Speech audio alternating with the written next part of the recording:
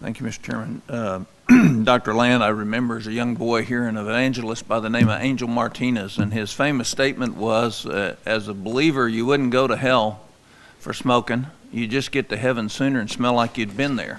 And Yes, I will. that has stuck with me through a number of years. You know, I'm somewhat perplexed at where we find ourselves. I'm a big believer in prevention. Matter of fact, I'm getting ready March 15th to introduce a large prevention bill in this country. We spend almost $7 billion a year on prevention through 21 different agencies. We don't get much for it because it's not been concentrated and focused. And I'm highly disturbed that less than $1.5 billion out of $50 billion has gone to fight prevention. And the question I have for you is, you know, why not pass a bill rather than FDA and all this other stuff, pass a bill and say you'll get all the carcinogens out of your product by 9 years from now.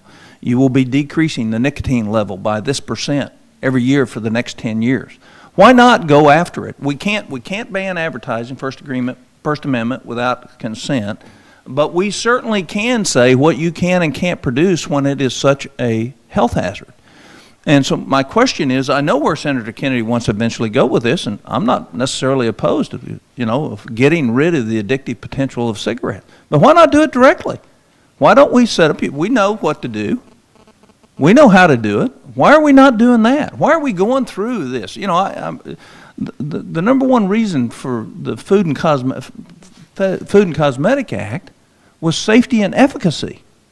There's no safety in tobacco products of any type. And the only thing they're efficacious at is addiction. So, and we're going to put that through an agency. Why not go for, let's go for the goal. Why don't we go for the meat?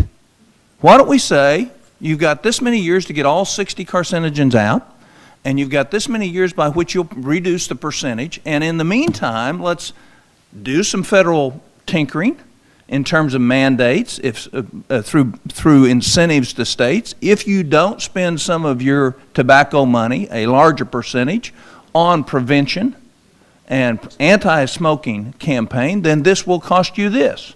And why don't we spend some of the $7 billion a year that we're now spending on prevention to directly go after this? We can win this fight. Answer those questions for me. I don't care who answers them. I think what you're doing is you're empowering a scientific agency to make those very decisions. There's no reason why under this legislation FDA couldn't ramp the levels of nicotine down in 30 years to the levels in tomatoes. We don't need the FDA to do that. We can do it right here. Well, I would argue that you've got a complex issue that takes time to weigh. Do you take the toxins out, the nicotine out? Do you take both? Fine. You set up a separate side commission. You say, here's your charge. Here's the 10-year goal. Go do it. We're going to complement. I think the bill adequately does that, Senator. Senator, I'd like to answer one specific comment you made that might be in error, and that relates to this bill, which talks about nicotine. We all know that's the addictive component of nicotine, but this bill only mandates that nicotine be adjusted in one level, and that is downward. And yet the experience of the individuals who smoke is to compensate by inhaling more deeply. And thus, we could regulate nicotine all we want, but the fact is not even to acknowledge that what science has found is that people who smoke are inhaling more deeply, putting themselves at far greater risk for emphysema, heart disease, and lung cancer by smoking low nicotine cigarettes is mind-boggling to me. Well,